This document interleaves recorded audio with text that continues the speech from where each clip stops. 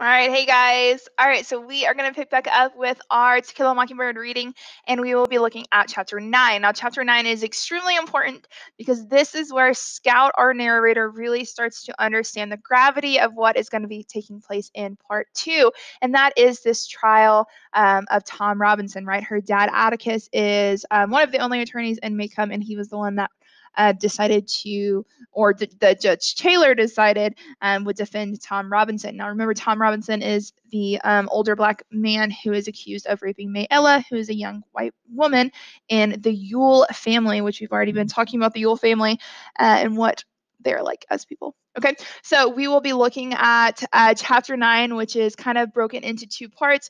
One, we have Scout kind of coming to terms with the trial at school when a kid is making fun of her and for being a part of the Finch family, and then also the gravity of what Atticus is facing with his family defending a black man. Okay. So she says, and remember, there are racial slurs in the text. I will never say the racial slur, but it is important context that we remember that this was set in the 1930s, where this language was used often. Okay. All right, you can just take that back, boy.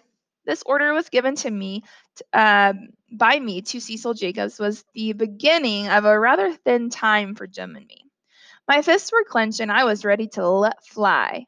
Atticus had promised me he would wear me out if he ever heard me fighting anymore. I was far too old and too big for such childish things, and the sooner I learned to hold in, the better off everybody would be. I soon forgot. Cecil Jacobs made me forget. He had announced in the schoolyard the day before that Scout Finch's daddy defended ends. I denied it, but told Jem. What'd he mean saying that? I asked. Nothing, Jem said. Ask Atticus, he'll tell you. Do you defend ends, Atticus? I asked him that evening. Of course I do. And don't say end, Scout. That's common. It's what everybody at school says. From now on, it'll be everybody less one. Well, if you don't want me growing up talking that way, why do you send me to school? My father looked at me mildly, amusement in his eyes. Despite our compromise, my campaign to avoid school had continued in one form or another since my first day's dose of it. The beginning of last September had brought on sinking spells, dizziness, and mild gastric complaints. I went so far as to pay a nickel for the privilege of rubbing my head against the head of Miss Rachel's cook's son, who was afflicted with a tremendous ringworm. It didn't take. All right, so she is desperately trying to get out of going to school. But I was worrying another bone. Do all lawyers defend Negroes, Atticus? Of course they do, Scout. Then why did Cecil say you defended ends? He made it sound like you were running a still. Atticus sighed. I'm simply defending a Negro. His name is Tom Robinson. He lives in that little settlement beyond the town dump. He's a member of Calpurnia's church, and Cal knows his family well. She says they're clean living folks. Scout, you aren't old enough to understand some things yet, but there's been some high talk around town to the effect that I shouldn't do much about defending this man. It's a peculiar case, and it won't come to trial until summer session. John Taylor was kind enough to give us a postponement. Well, if you shouldn't be defending him, then why are you doing it? For a number of reasons, said Atticus. The main one is if I didn't, I couldn't hold my head up in town. I couldn't represent this county in the legislature, and I couldn't even tell you and Jim not to do something again. You mean if you didn't defend that man, Jim and me wouldn't have to mind you anymore? That's about right. Why? Because I could never ask you to mind me again. Scout, simply by the nature of the work, every lawyer gets at least one case in his lifetime that affects him personally. This one's mine, I guess.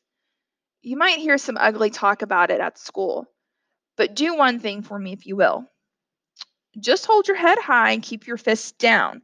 No matter what anybody says to you, don't ever let them get your goat. Try fighting with your head for a change. It's a good one, even if it does resist learning. Atticus, are you going to win it? No, honey. Then why? Simply because we were licked 100 years before we started is no reason for us not to try to win it, Atticus says. It's a very, very important statement that Atticus is saying. Atticus knows he's going to lose this trial, right? It is a black man's word against a white man's word. Atticus knows this, right? But he is still going to defend him anyway.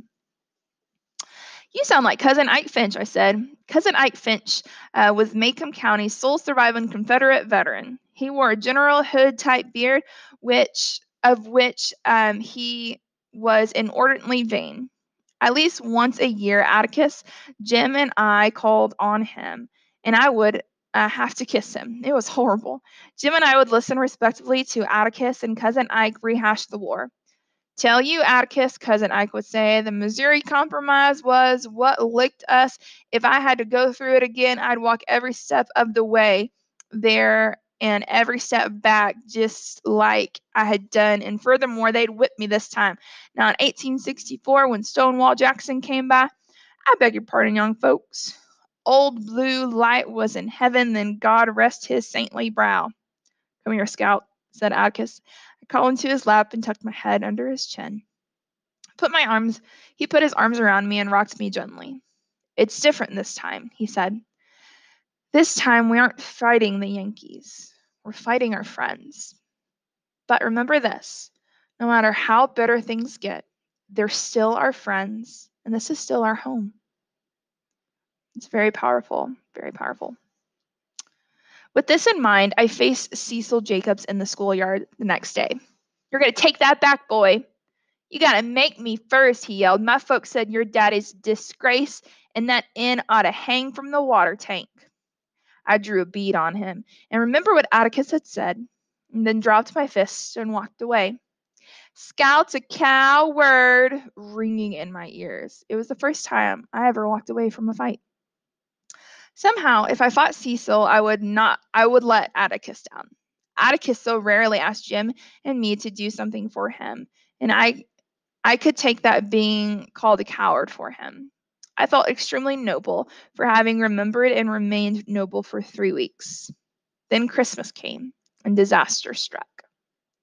Jim and I viewed Christmas with mixed feelings. The good side was the tree and Uncle Jack Finch. Every Christmas Eve day, we met Uncle Jack at Macomb Junction, and he would spend a week with us. A flip of the coin revealed the uncompromising lineaments of Aunt Alexandra and Francis. I suppose I should include Uncle Jimmy, Aunt Alexandra's husband, but as he never spoke a word to me in my life except to say, get off the fence once, I never saw any reason to take notice of him. Neither did Aunt Alexandra. Long ago, in a burst of friendliness, Auntie and Aunt Jimmy produced a son named Henry, who left home as soon as humanly possible, married and produced Francis. Mary and his wife deposited Francis at my grandparents' every Christmas and then pursued their own pleasures. No amount of sighing could induce Atticus to let us spend Christmas Day at home. We went to the Finch's Landing every Christmas in my memory. The fact that Auntie was a good cook was some compensation for being forced to spend a religious holiday with Francis Hancock. All right, so Francis Hancock is her cousin. He was a year older than I, and I avoided him on the principle. He enjoyed everything I disapproved of and disliked my ingenious diversions. Aunt Alexandra was Atticus's sister. But when Jim told me about the changelings and siblings, I decided that she had been swapped at birth and that my grandparents had perhaps received a Crawford instead of a Finch. All right, that's talking about Stephanie Crawford and how she's the town gossip. Had I ever harbored the mystical notions about mountains that seem to obsess lawyers and judges, Aunt Alexandra would have been analogous to Mount Everest. Throughout my early life, she was cold and there. All right, so Aunt Alexandra is not that great of a character.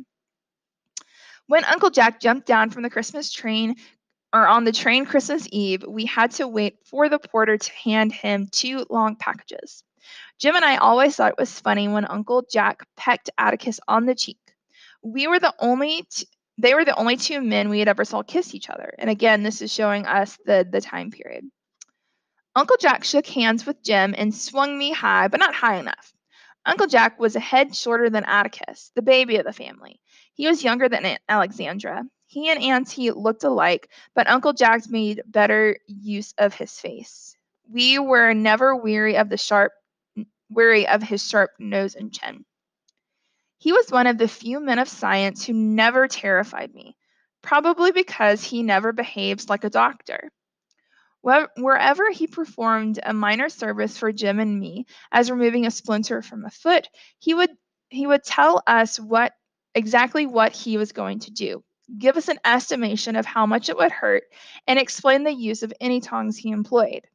One Christmas, I lurked in the corners, nursing a twisted splinter in my foot, permitting no one to come near me. When Uncle Jack caught me, he kept me laughing about a preacher who hated going to church so much that every day he stood at his gate in his dressing gown, smoking a hookah and delivering 5-minute sermons to passerbys who desired spiritual comfort. I interrupted to make Uncle Jack let me know when he would pull it out. But he held up a bloody splinter in the pair of tweezers and said he yanked it out while I was laughing. And that was what was known as relativity. What's in those packages? I asked him, pointing at the long, thin parcels the porter had given him. None of your business, he said. Jim said, "How's Rose Almer?" Rose Almer was Uncle Jack's cat. She was a beautiful yellow female Uncle Jack said was one of the few women he could stand permanently. He reached into his coat pocket and brought out snapshots. We admired them. "She's getting fat," I said. "I should think so. She eats all the leftover fingers and ears from the hospital." "Oh, that's a damn story," I said. "I beg your pardon." Atticus said, "Don't pay any attention to her, Jack. She's trying it out. Cal says she's been cussing fluently for a week now." Uncle Jack raised his eyebrows and said nothing. I was proceeding on the dim theory, aside from the innate attractiveness of such words, that if Atticus discovered I had picked them up at school, he wouldn't make me go. So Scout's only cussing because she's thinking maybe that Atticus won't let her drop out of school. But at the supper that evening, when I asked him to pass the damn ham, please, Uncle Jack pointed at me and said, "See me after, young lady," he said. When supper was over, Uncle Jack went to the living room and sat down. He slapped his thighs for me to come sit on his lap. I liked to smell him. He was like a bottle of alcohol and something pleasantly sweet. He pushed back my bangs and looked at me.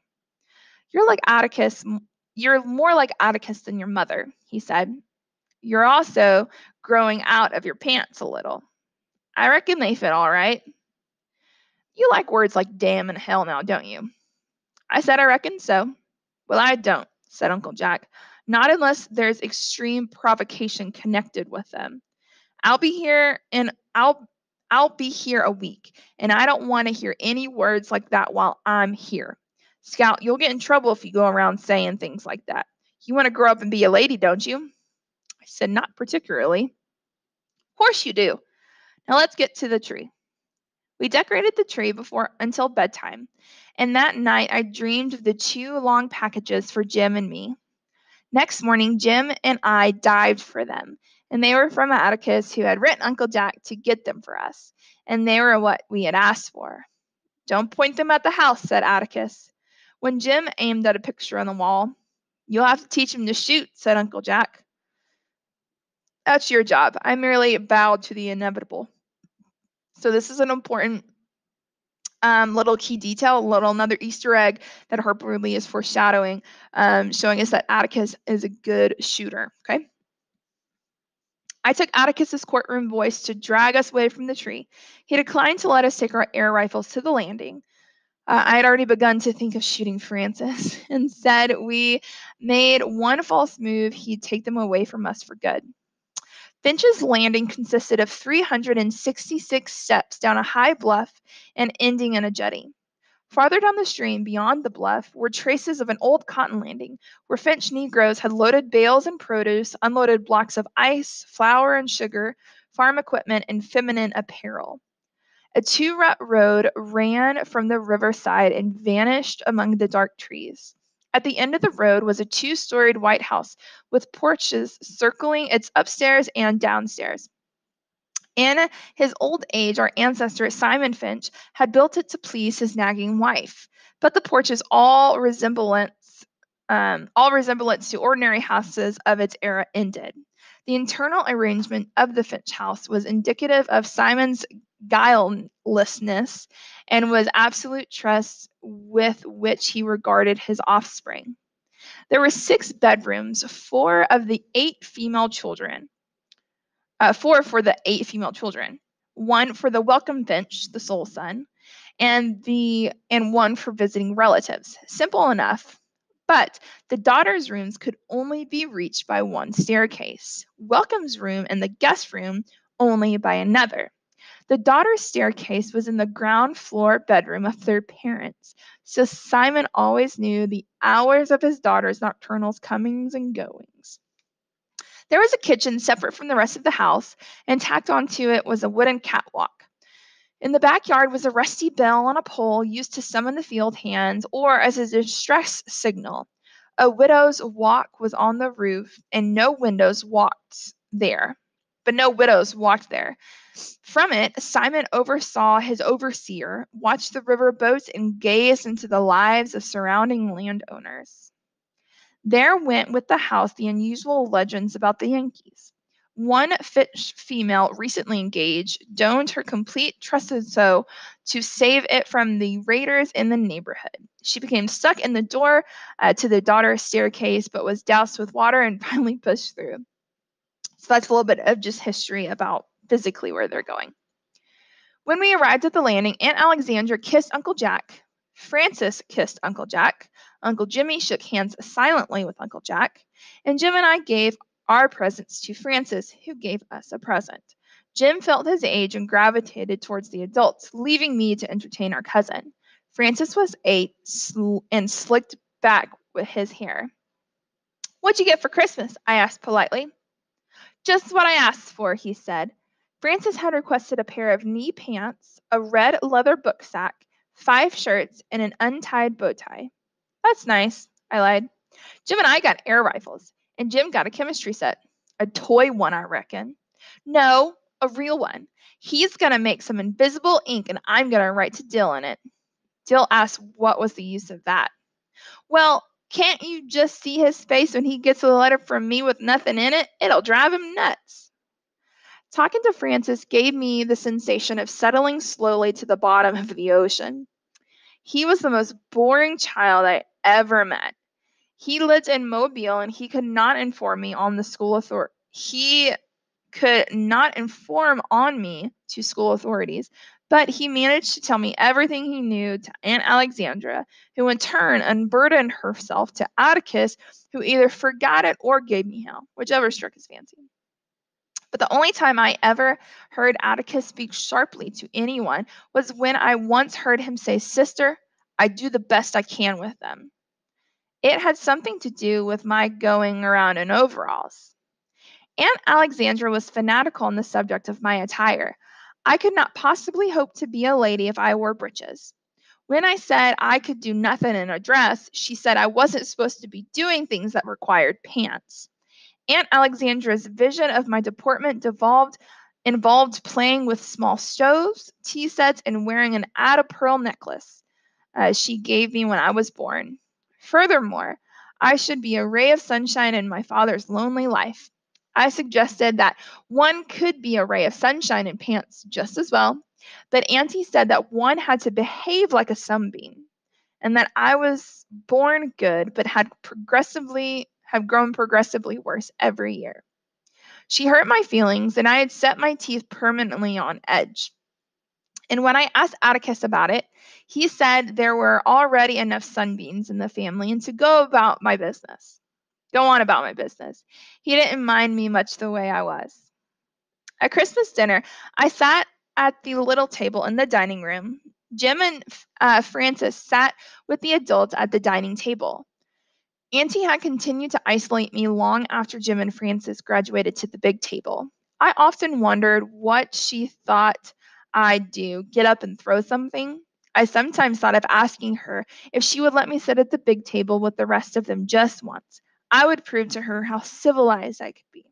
After all, I ate at home every day with no major mishaps. When I begged Atticus to use his influence, he said he had none. We were guests, and we sat where she told us to sit.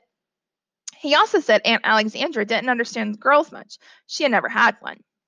But her cooking made up for everything. 3 kinds of meat, summer vegetables from her pantry shelves, peach pickles, 2 kinds of cakes, and ambrosia consisted of modest Christmas dinner. Afterwards, the adults made for the living room and sat around in a dazed condition. Jim laid on the floor, and I went to the backyard. Put on your coat, said Atticus dreamingly. So I didn't hear him. Frances sat beside me on the back steps. That was the best yet, I said. Grandma's a wonderful cook, said Frances. She's going to teach me how. Boys don't cook. I giggled at the thought of Jim in an apron. Again, that's sexism. That's part of that culture.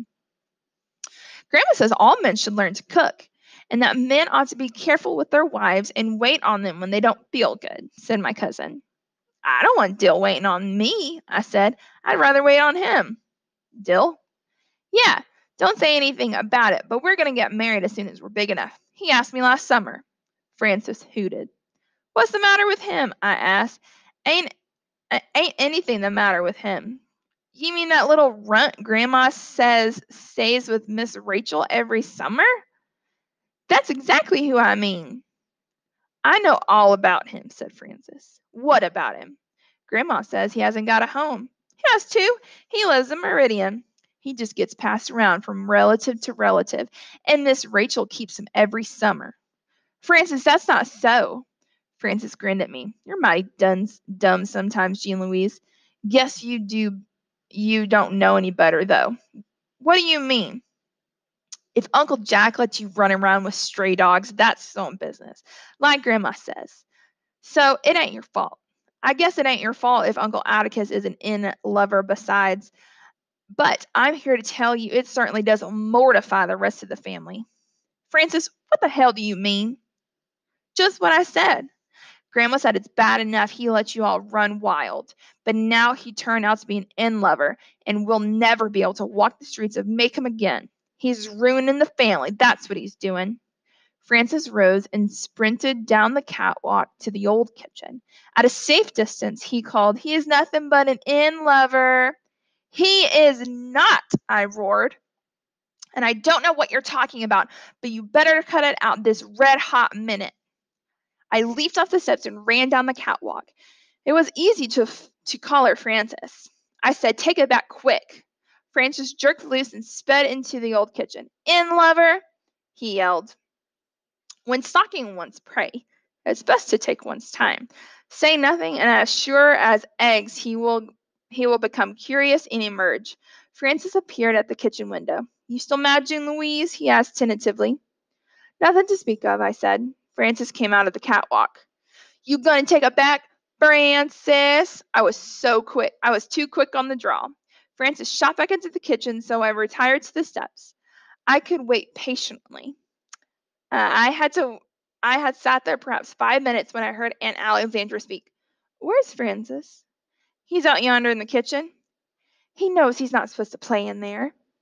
Frances came out the door and yelled, Grandma, she's got me in here. She won't let me out. What is all of this, Jean Louise? I looked at Aunt Alexandra. I hadn't got him in there, Auntie. I ain't holding him. Yes, she is, shouted Frances. She won't let me out. Have you all been fussing? Jean Louise got mad at me, Grandma, called Frances. Frances, come out of there. Jean Louise, if I hear another word out of you, I'll tell your father. Did I hear you say hell a while ago? No, ma'am. I thought I did. I better not hear it again. Aunt Alexandra was a back porch listener. The moment she was out of sight, Frances came out head up and grinning. Don't you fool with me, he said. He jumped into the yard and kept his distance, kicking tufts of grass and turning around occasionally to smile at me. Jim appeared on the porch and looked at us and went away. Francis climbed the mimosa tree, came down and put his hands in his pockets and strolled around the yard. Ha! He said. I asked him who he thought he was, Uncle Jack. Francis said he reckoned I'd got told for me to just sit there and leave him alone. I ain't bothering you, I said. Francis looked at me carefully, concluded that I had been sufficiently subdued, and crooned softly, in lover. This time I split my knuckle to the bone in his front teeth. My left impaired, and I sailed in with my right, but not for long. Uncle Jack pinned my arms to my sides and said, "Stand still." Aunt Alexandra ministered to Francis, wiping his tears away with her handkerchief, rubbing his hair and patting his cheek. Atticus, Jim, and Uncle Jimmy had come to the back porch where Francis started yelling. "Who started this?" said Uncle Jack. Francis and I pointed at each other. "Grandma," he bawled. "She called me a whore lady and jumped on me," which is a lie. "Is that true, Scout?" Said Uncle Jack. "I reckon so." When Uncle Jack looked down at me, his features were like Aunt Alexandra's. "You know I told you you'd get in trouble if you words like that. I told you, didn't I?" "Yes, sir, but..." "Well, you're in trouble now. Stay here." I was debating whether to stay there or run, and tarried my indecision a moment too long. I turned to flee, but Uncle Jack was quicker. I found myself suddenly looking at a tiny ant struggling with a breadcrumb in the grass. "I'll never speak to you again as long as I live. I hate you and despise you and hope you die tomorrow." A statement that seemed to encourage Uncle Jack more than anything. I ran to Atticus for comfort, but he said I had it coming, and it was high time we went home. I climbed into the back seat of the car without saying goodbye to anyone, and at home I ran to my room and slammed the door. Jim tried to say something nice, but I wouldn't let him. When I surveyed the damage, there were only 7 or 8 red marks, and I was so reflecting upon relativity when somebody knocked on my door and I asked who it was. Uncle Jack answered. "Go away." Uncle Jack said like if I talked like that, he'd lick me again, so I was quiet. When he entered the room, I retreated to the corner and turned my back to him. "Scout," he said, "do you still hate me?" "Go on, please, sir." "Why, I didn't think you'd hold it against me," he said. "I'm disappointed in you. You had it coming, you know it." "Didn't either." "Honey, you can't go around calling people." "You ain't fair," I said. "You ain't fair." Uncle Jack's eyebrows went up. "Not fair? How not?" "You're real nice, Uncle Jack, and I reckon I love you even after what you did, but you don't understand children much." Uncle Jack put his hands on his hips and looked down at me. "And why do I not understand children, Miss Jean Louise? Such conduct as yours required little understanding. It was so obstreperous, disorderly, and abusive." "You gonna tell me you gonna give me a chance to tell you? I don't mean to sass you. I'm just trying to tell you." Uncle Jack sat down on the bed. His eyebrows came together, and he peered up at me from under them. "Proceed." I took a deep breath. "Well, in the first place, you never stopped to give me a chance to tell you my side of it.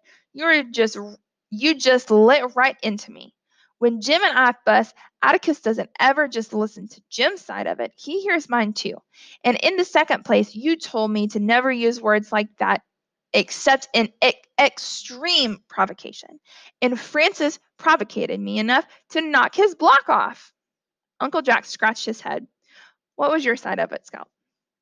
"Francis called Atticus something, and I wasn't about to take it off of him." "What did Francis call him?" "An end lover. I am very sure what it means, but the way Francis said it.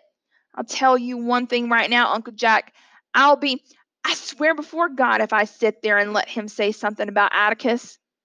"He called Atticus that?" "Yes, sir, he did, and a lot more. Said Atticus to be the ruination of the family, and he let Jim and me run wild." From the look on Uncle Jack's face, I thought I was in for it again. When he said, "We'll see about this," I knew Francis was in for it. "We got a good mind to go out there tonight." "Please, sir, just let it go, please."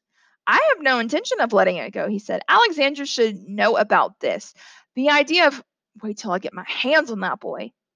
"Uncle Jack, please promise me something, please, sir. Promise you won't tell Atticus about this. He asked me one time not to let anything I heard about him make me mad, and I'd rather him think we were fighting about something else instead. Please promise." "But I don't like Francis getting away with something like this." "He didn't. You reckon you could tie up my hand? It's still bleeding some." "Of course I will, baby. I know of no hand I would be more delighted to tie up. Will you come this way?" Uncle Jack gallantly bowed me to the bathroom while he cleaned and bandaged my knuckles. He entertained me with a tale about a funny, nearsighted old gentleman who had a cat named Hodge and who counted all the cracks in the sidewalk when he went to town. There now, he said, you'll have a very unladylike scar on your wedding ring finger. Thank you, Uncle Jack. Or thank you, sir. Uncle Jack. Ma'am? What's a whore lady?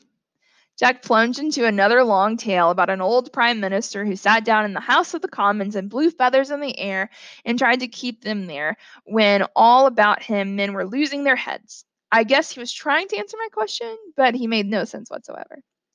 Later, when I was supposed to be in bed, I went down the hall for a drink of water and heard Atticus and Uncle Jack in the living room.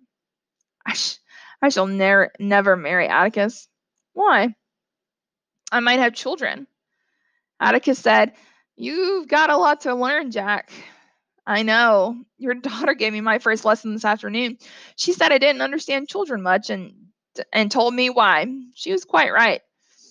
Atticus, she told me how I should have treated her. Oh dear, I'm so sorry I romped on her. Atticus chuckled. She earned it. So don't feel too remorseful. I waited on tenter hooks for Uncle Jack to tell Atticus my side of it. But he didn't. He simply murmured, her use of the bathroom invective leaves nothing to the imagination. But she doesn't know the meaning of half she says. She asked me what a whore lady was. Did you tell her? No. I told her about Lord Melbourne. Jack! Oh, sorry. When a child asks you something, answer him for God's sake. But don't make a production of it. Children are children, but they can spot an invasion quicker than adults, and an invasion simply muddles them. No, my father mused.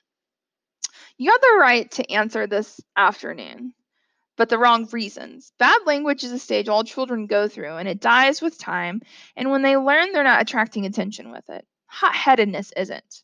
Scout's got to learn to keep her head and learn soon with what's in store for her in these next few months. She's coming along, though. Jim's getting older, and she follows his example a good bit. All she needs is assistance sometimes. Atticus, you never laid a hand on her. I admit that. So far, I've been able to get by with threats. Jack, she minds me as well as she can. She doesn't come up to scratch half the time, but she tries. That's not the answer, said Uncle Jack. No, the answer is she knows I know she tries. That's what makes the difference. What bothers me is that she and Jim will have to absorb some ugly things pretty soon. I'm not worried about Jim keeping his head, but Scout'll just jump on somebody to look at him if her pride's at stake. I waited for Uncle Jack to break his promise, and he still didn't. Atticus, how bad is it going to be? You haven't had too much chance to discuss it. It couldn't be worse, Jack. The only thing we've got is a black man's word against the Yules. The evidence boils down to you did, I didn't. The jury couldn't possibly be expected to take Tom Robinson's word against the Yules. Are you acquainted with the Yules? Uncle Jack said yes, he remembered them. He described them to Atticus, but Atticus said, you're a generation off. The present ones are the same, though. What are you going to do then? Before I'm through, I intend to jar the jury a bit. I think we'll have a reasonable chance on appeal, though. I really can't tell at this stage, Jack. You know, I'd hoped to get through life without a case of this kind, but John Taylor pointed at me and said, you're it. Let this cup pass from you. Huh? Yeah, but do you think I could face my children otherwise? You know what's going to happen as well as I do, Jack, and I hope and I pray I can get Jim and Scout through it without the bitterness. Most of all, without catching Maycomb's unusual disease. Why reasonable people go stark raving mad when anything involving a Negro comes up is something I don't pretend to understand. I just hope that Jim and Scout come to me for their answers instead of listening to the town. I hope they trust me enough. Jean Louise, my scalp jumped, and I stuck my head around the corner. Sir, go to bed. I scurried to my room and went to bed. Uncle Jack was a prince of a fellow not to let me down. But I never figured out how Atticus knew I was listening. And it was not until many years later that I realized he wanted me to hear every word that he said. Bye, guys.